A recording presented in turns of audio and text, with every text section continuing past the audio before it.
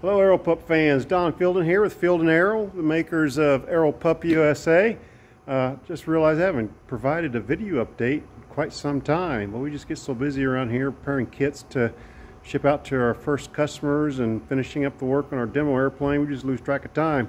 So I thought I'd take a couple minutes today, give you a quick update on our latest option that we engineered and now have working on the Aeropup, and that's our electric trim option. Again, we'll offer that as an optional add-on to the base kit. Let me reverse the camera. So there you can see the control tower here at Lakeland Airport, watching every move I make down here in the hangars.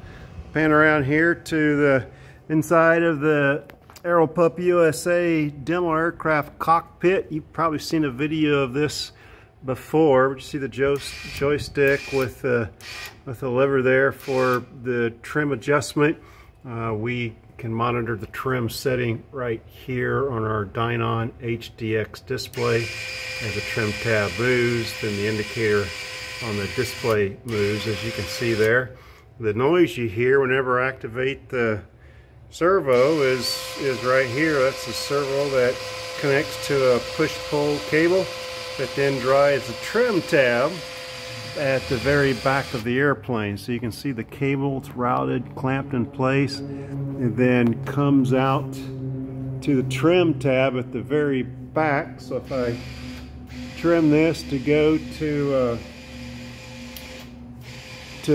nose up position, you'll see the, nose down position, you'll see the trim tab adjusting its angle relative to the elevator there. Of course, we'll go the other way. We'll trim for nose up configuration. You can see the trim tab move accordingly and in the right direction.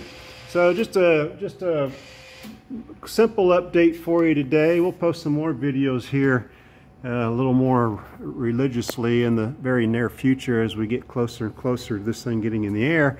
But just wanted to show you the neat little contraption we made for the electric trim server. Now, just to explain why we did that, on the baseline kit, the trim tab includes like a lawnmower throttle type lever that bolts down here to the control column. And so that just can be a little bit cumbersome with a stick in the center of the cockpit. A lot of people like that. I personally don't. So we went ahead and engineered this electric trim option, which allows you to just put the button right on the joystick, and you never have to take your hand off the joystick to control the airplane and adjust trim simultaneously. So that's it. That's a quick update today. Aeropupusa.com, or give me a call or send me an email anytime. We'll answer your questions. Okay, we'll talk to you soon. Bye.